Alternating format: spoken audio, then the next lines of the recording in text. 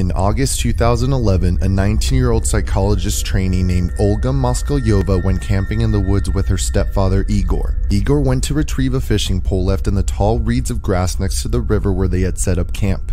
That's when a brown mother bear spontaneously jumped out from the tall grass and attacked Igor. The mother bear reportedly broke his neck and smashed his skull.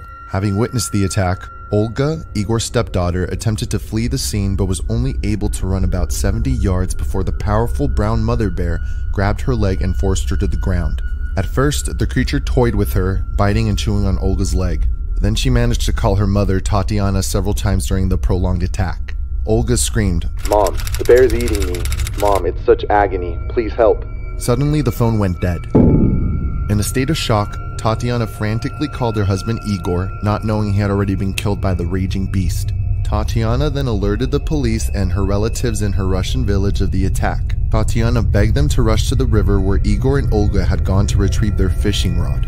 In a second phone call to her mother, a weak Olga gasped, "Mom, the bears are back. She came back and brought her 3 babies. They're eating me." Tatiana recalls hearing her daughter's voice in horror in the background chewing and growling of the bears. "I could have died right then and there from shock," Olga said. Finally, in her final phone call to her mother, placed almost an hour after the first, Olga sensed she was on the verge of death. With the bears having left her for dead, Olga says, "Mom, it's not hurting anymore. I don't feel the pain. Forgive me for everything. I love you so much."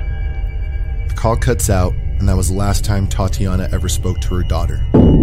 30 minutes after Olga's final call, Igor's brother Andrei arrived with Russian police to find the mother bear still devouring Igor's body. Badly mauled Olga was also dead. 6 hunters were sent in by emergency services to kill the mother bear and her 3 cubs. This double killing is one of many cases in the recent outbreaks of bear attacks reported across Russia. Tatiana said that Olga was looking forward to her life as a psychologist and was in a happy relationship with her boyfriend Stepan. "My daughter was such fun. She was so cheerful, friendly, and warm. She had graduated from music school and just days before the bear attack she had gotten her driver's license," Tatiana says. Both her husband and daughter were due to be buried on August 17, 2011. Unfortunately, this isn't the only fatality caused by bear attacks in recent Russian history. In August 2019, a 14-year-old schoolgirl named Sonia Chernigova was beaten, clawed, and chewed to death by a brown bear that attacked her when she went out to her local market for snacks and groceries. Sonia died from fatal neck, face, and head lacerations, which were initially believed to have been caused by a wolf. However, animal footprints later found at the scene revealed that the suspected creature in the attack was in actuality a bear. The bear also ripped out most of her hair in the attack, so much so that her father, Sergei, didn't initially recognize his daughter. Sergei had gone out to search for Sonia after she failed to return from the local shop at around 10 p.m. Sonia had gone out to the market at around 9 while there was still daylight in the isolated Russian village. Sonia's mutilated corpse had been originally discovered by local teenage boys. Sonia's father, Sergei, says, "I did not want to believe that it was my daughter in front of my eyes. Her face was all disfigured and it was impossible to recognize her. She was dressed just like all the other girls, only her jacket was recognizable.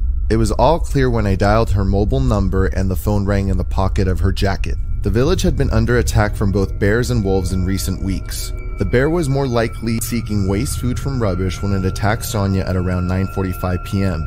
Nikolay Gorbanov, the chairman of Udorsky District Society of Hunters and Fishermen, told local news that most likely the bear was eating something in a dumpster when the girl happened to be close by and disturbed the predator's feast.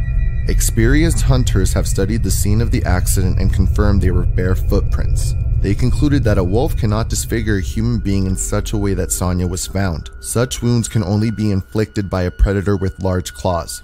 The girl's injuries were also consistent with those found in a bear attack, with her scalped head and chewed neck being the most distinguishable injuries. Sonia was a model student who took an active role in local drama and music performances.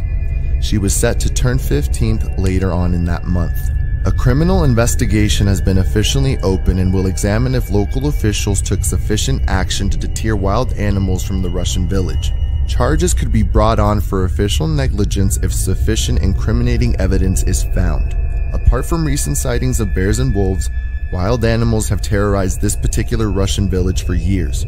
Hunters are expected to be given licenses to kill local bears following the attack on Sonia.